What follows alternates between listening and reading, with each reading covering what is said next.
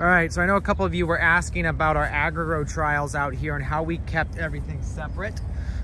So you can see here, this is the QR code. This is how the team is keeping track of what's harvested. So after everyone would have harvested a tray, they would come in and go ahead and just write and scan that, and that would give them a pop-up, which would then allow them to put the information in. So these 3 rows right here, this one, this one, this one, were Agrigro. So how we sprayed it, it went through the drip.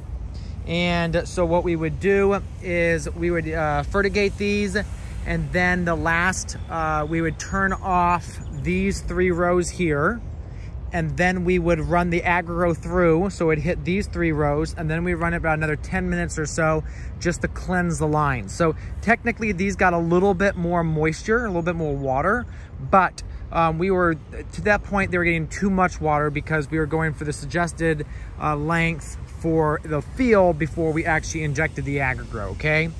So they were getting too much water. Now, these are the control rows, and these control rows were actually, this one was picked separately because this was on fabric.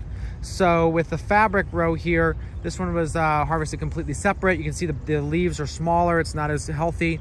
And I think that's because nitrogen and such leached during the winter. These are the other 2 control rows, this one and this one. And if you notice, this control row is bigger. And the reason for that is the Agrigro, again, it's 240 different bacteria, and they will tend to just move around the soil a little bit. They won't move a lot. And so you can see what my dealer said is that basically the Agrigro started to migrate over and infect this row as well, which is good because it meant we were having more yield from this row.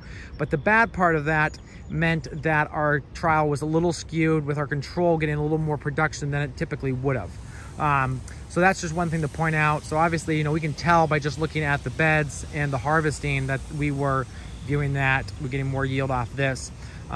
This was the lowest yielding, and then per row, and then these 2, and then obviously the Agrigro the most.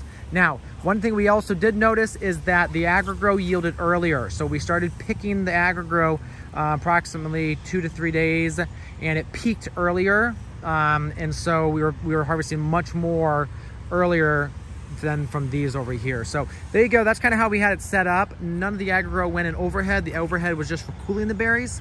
It all went in through drip. We did hit some Agrigro later in the season when we were trying to spray for disease.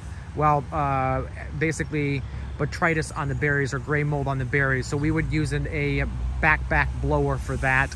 And again, we try to be careful just to try to spray it. When we were spraying that, we were spraying this direction. So we never let it spray this direction, get back on here. So we're very careful about making sure it always hit that direction. So there could have been a little bit of splash, but we were as careful as we could have been around that. So there you go. That's a little bit of that. And if you have any more questions, feel free to reach out. Obviously, we'll be using Agrigro next year across the entire farm in a much more bigger capacity. We'll do a few controls, but now it's just costing us money to do controls with without using Agrigro.